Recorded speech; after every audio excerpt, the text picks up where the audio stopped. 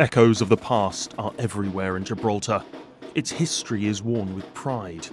The ceremony of the keys, a regular ritual, a reminder of military traditions. So, the fort is safe and secure, and all swords are. It is an intensely patriotic place, profoundly aware of its identity. We do have, as you see, the bobbies dressed as in the UK, our red pillar boxes. We are irreversibly British. Our nature and our nurture is British. And yet, anybody who arrives at Gibraltar will somehow think, oh my goodness, this isn't Little Britain, is it? It is also a complex identity, a diverse society at a crossroads after centuries of uneasy relations with its nearest European neighbour because of Brexit. Its strategic position at the gateway of the Mediterranean means it has been fiercely contested ever since, including a blockade imposed by Spanish dictator General Franco between 1969 and 1982. It's claimed that in the 18th century the monkeys that live here foiled an attack by the Spanish by making so much noise it woke up the British below.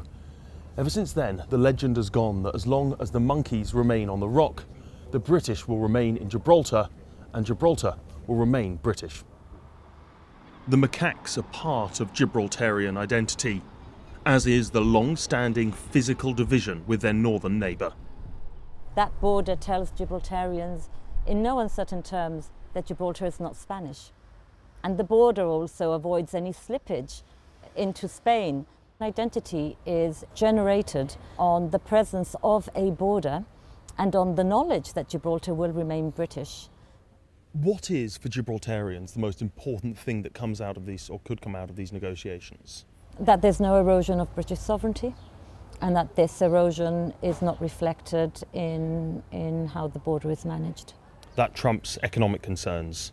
Clearly it does at some level, because despite the fact that Gibraltar voted to remain in Europe overwhelmingly, it leaves Europe with Britain, knowing full well that this is damaging for Gibraltar.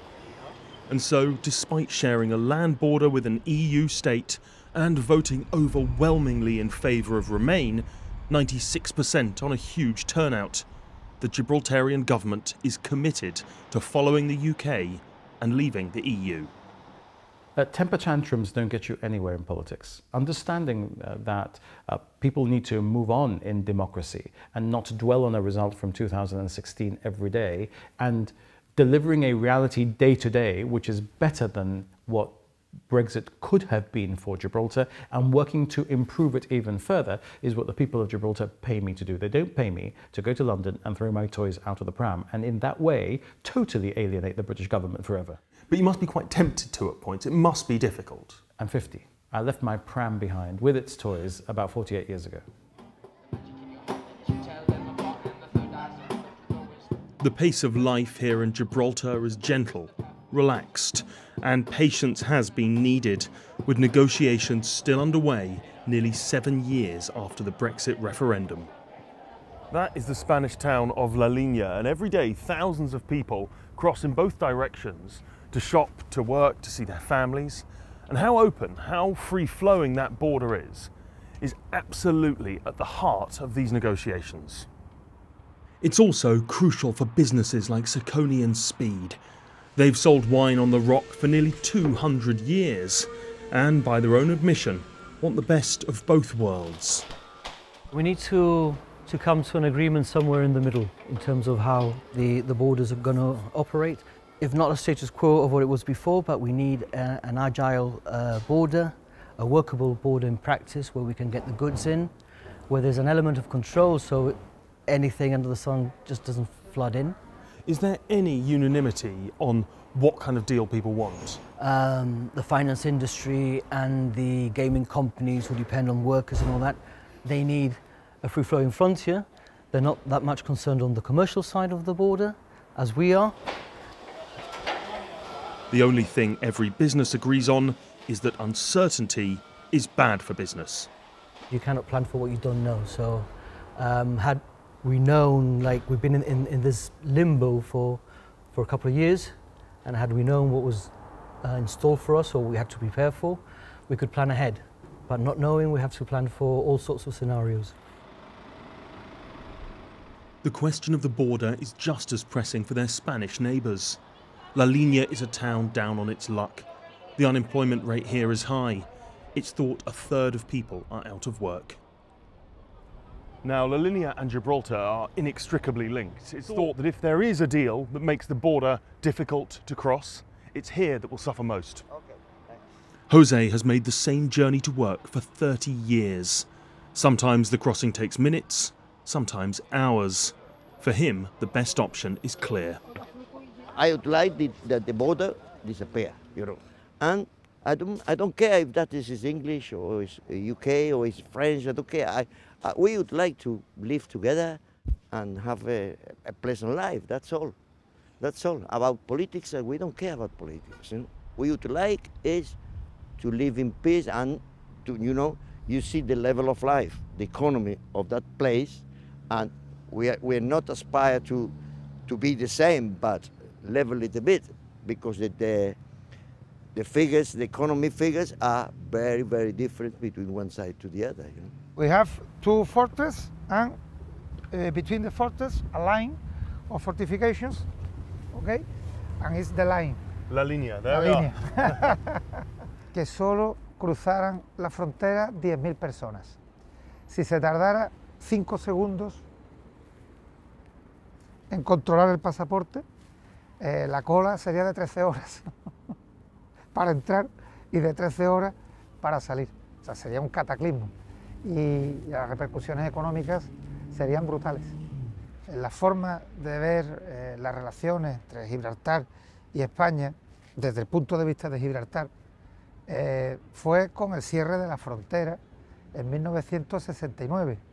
Esa situación creo que generó una cierta preocupación, cierto no fiarte de lo que pudiera ser la parte española.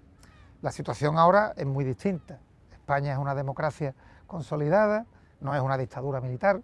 So for you it's time for Gibraltar to move on from its history. Estamos en el año 2023. Creo que es el momento también de pasar páginas de cosas que pasaron hace ya más de 50 años. It has been 3 years since Gibraltar left the EU. The negotiations about a permanent deal are still rumbling on.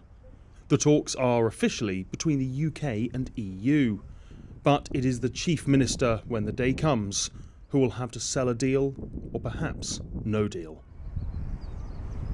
What we cannot bring is a pre-Brexit reality as a result of a no-negotiated outcome post-Brexit.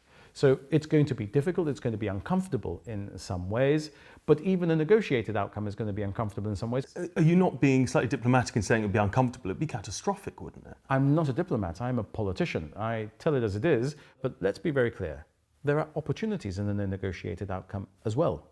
You know, I remember talk about London becoming Singapore on Thames. Well, look, Gibraltar is not looking to become Singapore on the Straits of Gibraltar, but there are opportunities. If you're not in the EU regulated space, if you become Singapore on Straits. So in a way, that's a sort of warning to Brussels, isn't it? I'm not here to threaten, I'm not here to warn, I'm not here to cajole. I'm here to ensure that I do my best for the people of Gibraltar. I think our best efforts should be directed at having a treaty between the United Kingdom and the European Union on Gibraltar. I think that's in everybody's interests. But if there is no treaty, of course Gibraltar has to explore what opportunities there are for it to do business around the world in a less regulated environment that we might be in if we have a treaty with the EU. There is no cliff edge in these negotiations. Gibraltar and Spain could, in theory, carry on as they are at the moment. But there is a very real deadline looming, when La Línea and the rest of Spain elect a new government at some point this year. Nos podemos encontrar con la situación de que en España habrá elecciones en torno a noviembre, diciembre de este año y no sabemos exactamente qué va a pasar. Si entra el Partido Popular solo, que no lo creo, pues bueno, puede haber cierta voluntad negociadora, pero con Vox todo se complicaría muchísimo, muchísimo. For the Gibraltarians, this all comes down to sovereignty. Issues that to outsiders might seem insignificant, like having Spanish border guards at Gibraltar's airport, are red lines for many on the Rock. Spain's foreign minister recently said they were very close to a deal, but it's not guaranteed.